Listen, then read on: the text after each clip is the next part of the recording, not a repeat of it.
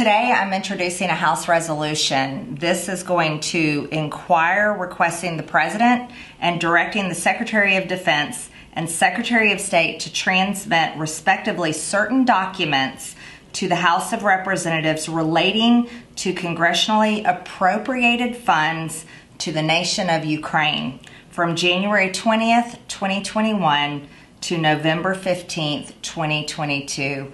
Basically, I'm demanding an audit of all United States taxpayer dollars that have been given in any form to Ukraine. We aren't defending our nation's border. We want to understand how Americans' tax dollars are defending another nation's border. So here's what it looks like. This is the resolution.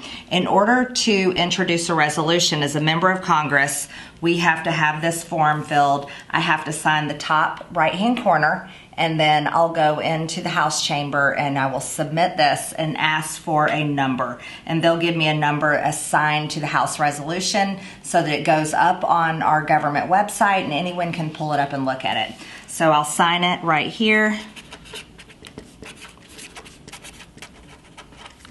And then it's ready to go.